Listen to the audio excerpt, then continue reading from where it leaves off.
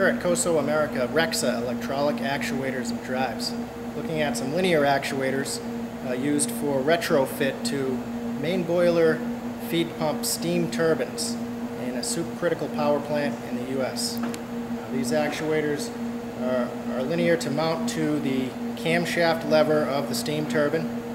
The system is designed to completely eliminate the EHC control oil system. This actuator is rated for 10,000 pounds of force, and it puts out a rated stroke of 11 inches. The stroke speeds are around 1 second, open and close. Repeatability is 0.1% of span. We have a dial indicator on here to show you this. The technology is designed to eliminate oil maintenance and complex filtration systems that are continuous maintenance issues in power plants, and one of the #1 causes of unexpected trips and shutdowns of steam turbines.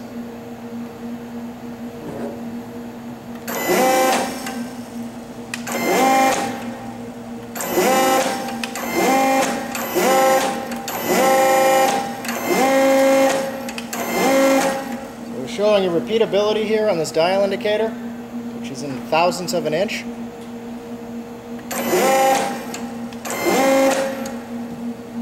Business card, maybe 12 thousandths of an inch.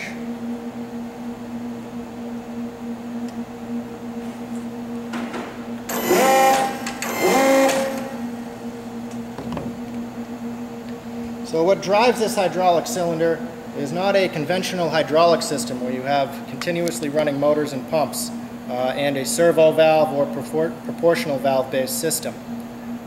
This is a motor activated system.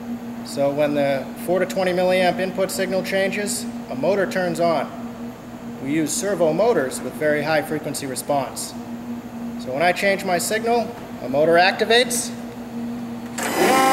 When I reach position, the motor stops and the system is not operating.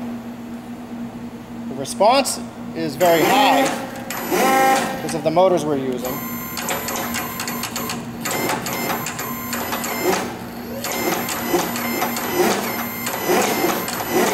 The motors are rated for 100% duty cycle, continuous operation, so they can throttle all day long.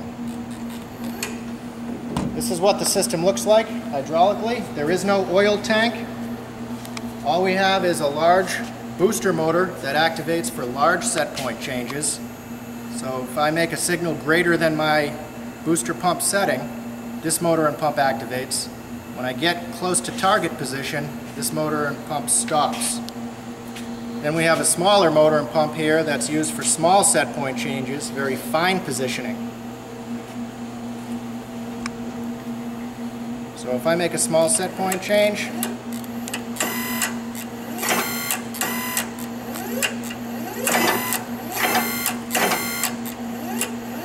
only this motor activates. If I exceed the breakpoint setting, the large motor activates.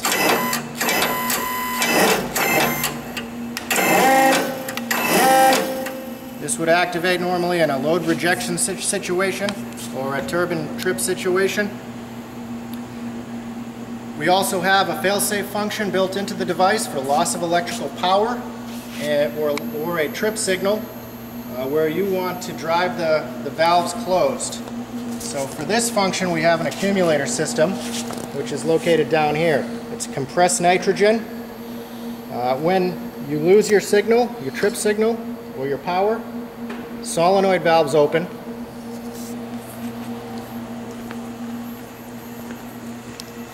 Allowing the nitrogen to push the oil through the system, stroking the cylinder very rapidly. When you reapply your trip signal or your power, the motor and pump recharge the accumulator system until it is ready for another failure trip, and then the solenoids close and you're back in normal operation. So we can demonstrate that function here. I'll just have you focus on the cylinder and I will kill electrical power to the actuator.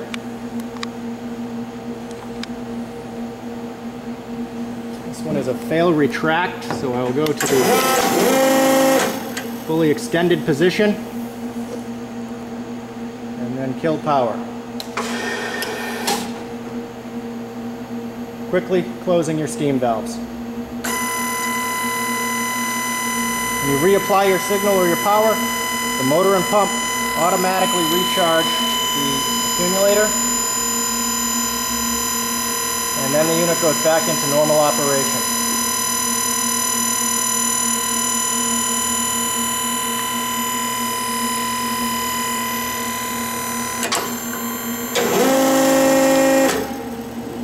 As mentioned, there is no hydraulic filtration system that needs to be maintained on a regular basis. There is no scheduled oil maintenance for this system. It is extremely particulate tolerant. You can use off-the-shelf motor oil with NAS Class 12 rating, and it is a low volume system. So you basically only have the volume of the hydraulic cylinder, the tubing, and then an accumulator for the emergency trip function. And no oil maintenance, no sticky servo valves. This is a flow match valve based system. It is a relatively new technology, but it is mature now, and it is being implemented in retrofit on steam turbines around the world for various governor controls to eliminate maintenance problems and headaches with unstable or dirty oil and varnish buildup in EHC systems. You can visit us at www.rexa.com. Thank you.